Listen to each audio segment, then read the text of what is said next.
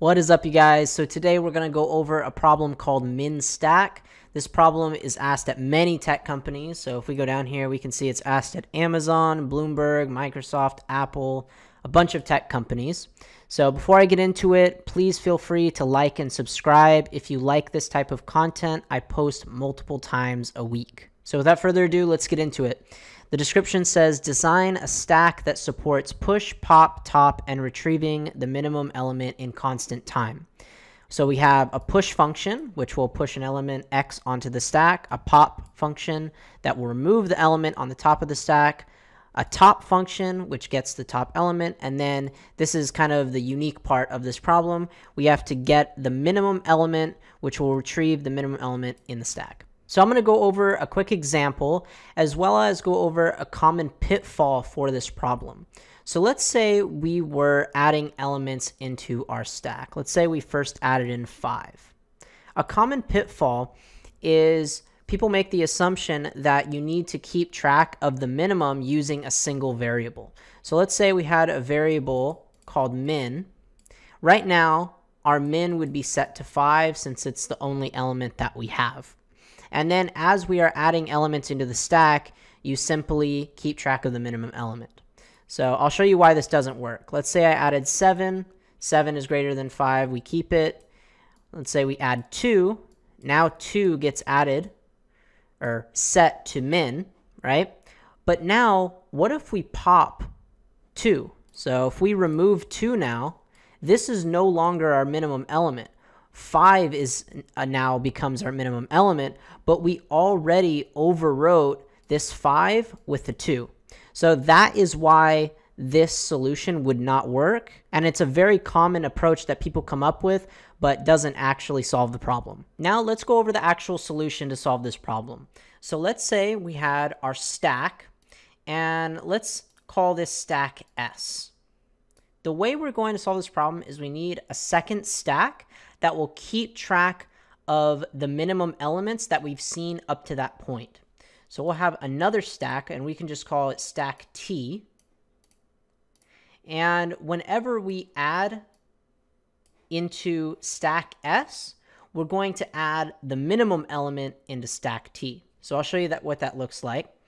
Let's say we were to add in the number 5 into stack S. Right now, number 5 is the only element that we have. So this needs to be added into our T stack as well. Now let's add the 7 like we did in the previous example. 5 is still our minimum element. So we are checking the very top of stack T, which is 5, right? 5. But that is still less than the number that just came in, which is 7, right? So we need to add in 5 again, because this second element, when we got to the second element, 5 is still our minimum element up to that point. So we add in another 5. And let's say we add in 2. We're going to check the top of the stack on T and compare it with the number that we just put in stack S. Obviously, 2 is less than 5, so that means we're now going to add 2 into stack T. And let's do one more. We add in a number 3. We compare with the top of the stack of T.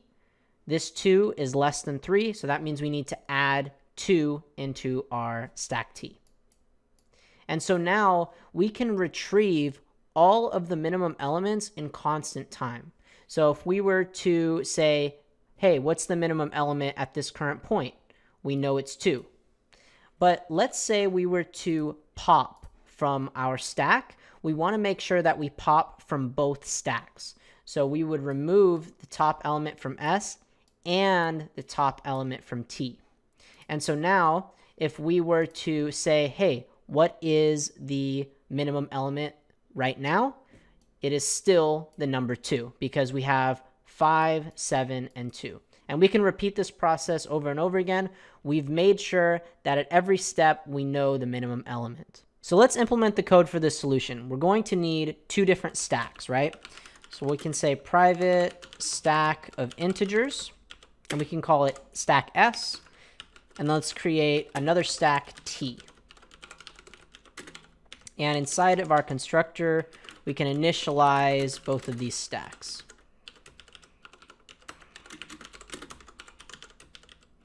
So the first thing is finishing the push method. We know that we need to add in whatever comes in this push method to s, no matter what. So we can just say s.push x, right? But we need to make sure that we're adding in the correct value to t, whatever the minimum element is up to that point. And so to determine that, we need to peek from the top of stack t and compare with x. But another edge case we have to consider is, what if our stack t is empty? Which the first time that we attempt to push an element onto our stack, stack t will be empty. So we can't peek if there's no elements. So we have to have an extra edge case there. So let's extract what the minimum element will be. So we can say int min, and we could say if t is empty or x is less than t.peek, right? If that is the case, then x is our minimum element. Otherwise, it'll just be t.peek. So let's go over what this is doing. If t is empty, we know we can just accept x as our minimum element. Or if t is not empty and x is less than our top element in t, then we can also say x is our minimum element.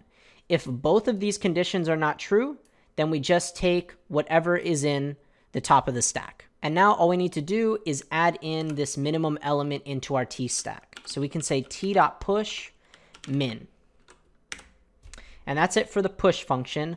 Now for pop, just like how I said, whenever we pop from s, we need to make sure that we pop from t.